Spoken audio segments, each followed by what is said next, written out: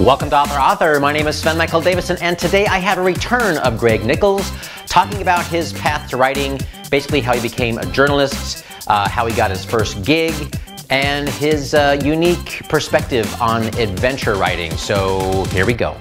How did you even get into writing? I mean, it sounds like you obviously, you had your sights on it going to college, but yeah. I mean, how did you even go from like being a student to starting getting your first articles? What was that whole process? So that's a good question. There was actually like a moment when I decided I wanted to be a writer, and it's kind of like almost like a trope. My mom at one point in high school said something like to the effect of, being a writer is a really good gig. You can do that from anywhere in the world. And that was like, I had this like, it was like the switch flipped from like non-writer Greg to like engaged writer Greg. Like now I'm a writer. I just decided that that's what I wanted to do. And then I was like, I better go read some books and figure out if that's really what I want to do. I'm joking a little bit because I did love books, but that's how it started. And then through college, it was just this aimless sitting in coffee shops, smoking cigarettes, and like swilling coffee and reading books and talking to people who were other people who wanted to be writers. And then I was a terrible student in college, but somehow I got into grad school. Who knows how? And the grad school thing, I went in as a fiction writer, and once I made that turn to nonfiction, and this actually, one of the things that really appealed to me about nonfiction was that there actually was like a game plan for a career in some sense. And I got into writing to be like an artist, and I got into writing to like sit in a coffee shop and smoke cigarettes. And I don't smoke anymore, and I also don't sit in coffee shops as much as I would like, because it turns out it's like a career that keeps you really busy. Sitting in coffee shops or writing? Writing is a career that keeps you really busy. Yeah, totally. Although, again, college days, coffee shop was a full-time job. Big scene, yeah. Kept me out of class. No, but sometimes what gets lost in that vision of like wanting to be an artist, or in that like holding up your heroes, whoever it is, the great writers that you envision and you want to be, is the pragmatism it takes to actually become successful in writing or in anything else. I mean, it is a career, and like you're entering an industry, and that's so like grossly unsexy to think about and to say, and it so flies in the face of a lot of the instincts that maybe propel you to want to be a writer, like an artist or a craftsman. Like you don't want to be a cog in a wheel or like a working stiff, or I don't know. You don't want to work for the man or whatever it is. Like you want to be an artist. You want to be unfettered, and you really do need to play a game. So when I took that turn to nonfiction, I saw like, okay, there's this world of like magazines, and there are these beautiful things called magazine features, and there's a certain type within that taxonomy that's like this beautiful narrative treatment of stories. And so all of a sudden there was like an actual job that encompassed the writing part of it and the craft part of it, that it's not a lucrative job, but like you can make money doing it, and like it facilitates that travel thing and that adventure thing that I love. And so that helped me, I think, pivot and sort of like propel myself out of grad school into this larger career, where I think a lot of my cohort have maintained that I want to be a writer thing and sitting in a coffee shop. And there's nothing wrong with that, but it's much harder to make like an impact as a writer if you're not also going to like play the writer game, I guess. Does that make sense? Yeah, absolutely. Cool.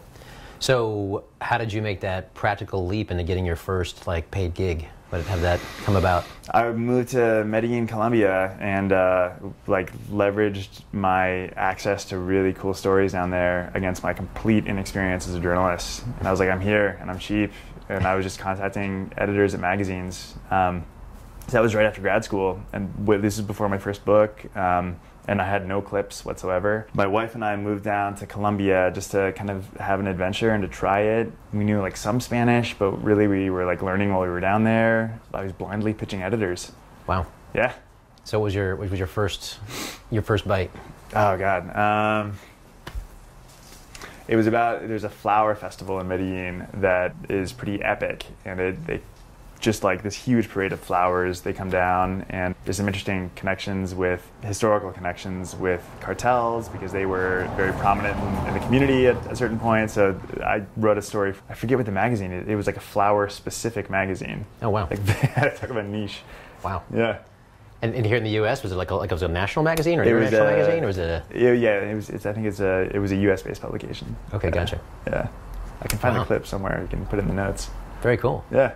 And then after that, you just you wrote about Columbia for a while, and that was kind of how you. Yeah, we were there for a year, and then I came back with like a decent number of clips, nowhere like prestigious, but just kind of enough to start conversations with editors, and I still didn't know like what kind of story I wanted to write in magazines at that point. And there's lots of different stories in magazines, but I sort of slowly through trial and error came to realize, and through some like just horrendous reporting experiences where I'm like, I don't want to write this kind of story, like business type stories, like it's not my thing. I don't like understand it very well, and I'm not sure, it doesn't feel right. As opposed to other kinds of stories which are more narrative in their like presentation and their execution. I sort of figured out that that's where I wanted to go. And slowly over time, and this is still something that I'm figuring out, but I've figured out exactly the kind of story I like to write. And it tends to be this adventure story featuring oddball characters put in situations where they're like way outside of their comfort zone, and they're they're forced to confront like some just crazy situation. So that's kind of like what I look for in a story. And when you say adventure, you're talking about like adventures we have just as human beings. You're not talking about just like somebody traveling. Totally. It could be both. Yeah, good distinction. It could be both. Yeah. So like definitely like one that straddles the line between, I think, both of those types of things is like an expedition that goes wrong, right? That's got the like typical what you think of as like an outdoor adventure. But then something goes haywire, and that's where like the narrative fun comes in. But yeah, it could also be like a heist. I love heist stories and crime stories. And like I wrote a piece about undercover CHP officers who infiltrated motorcycle gangs in LA. And the CHP does not really do undercover operations, so they put it together with baling wire and shoestring, and they pulled off this like epic undercover score where they infiltrated some of the biggest motorcycle thieves in the country by like becoming part of their groups and just infiltrating that whole scene. So like that to me has the spirit of adventure. Like these four guys like going it alone and going undercover is adventurous, and that's what I love. The only thing that I think has been really valuable for me is, again, this idea of pragmatism and squaring that with your artistic drive. There is no better recipe for being totally depressed and just shooting yourself in the face than trying to be a pure artist without engaging whatever like marketplace or whatever world or ecosystem that art is being consumed in, because it's endlessly frustrating and it's hard to get anywhere, and like you're basically betting that you're going to win the lotto if you're just producing the best work you can and then kind of blindly like just sending it out there. Like it's bigger than that, and so starting to reorient your thinking to like it's a puzzle that you're putting together, and like you have to start putting pieces down. You have to start taking chances and putting your work out there in some way. But then it's about like decision making and figuring out where the next logical place to go is. And it's amazing how quickly you can like reorient your thinking. That shift I was talking about between fiction and nonfiction that I took in grad school, before that happened, I, as a writer of fiction and a primary reader of fiction, I would have, if asked, kind of poo-pooed nonfiction as like the lesser art.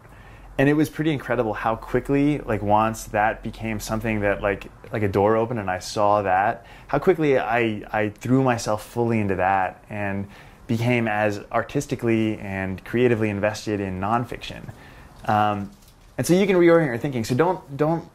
My advice to anybody, and like this has served me well, is don't artificially put yourself in a lane just because, I don't know, that like designation exists as an ISBN or like Library of Congress designation. Like I am a nonfiction writer, or I am a fiction writer, or I am a poet, or whatever.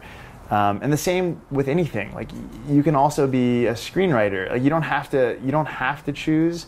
Like, at some point, figuring out where your strengths are and where you're going to invest your time is going to be really important. But you don't have to constrain yourself artificially.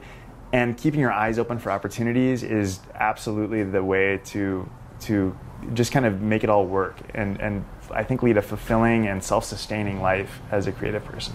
So striking gridiron is about a steel strike in 1959, which was the largest industrial work stoppage in the nation's history. 500,000 steel workers walked off the job, and during that strike was the high school football season. And in this town called Braddock, Pennsylvania, there was this team that had gone 5 seasons without losing a game. On the eve of the 6th season, if they successfully won every single game, they would break the national record for consecutive games without a loss. So Sports Illustrated came down, and there was just a ton of national media attention around this scrappy group of Steeltown boys. Please subscribe so my dad can make more videos like this. Thank you.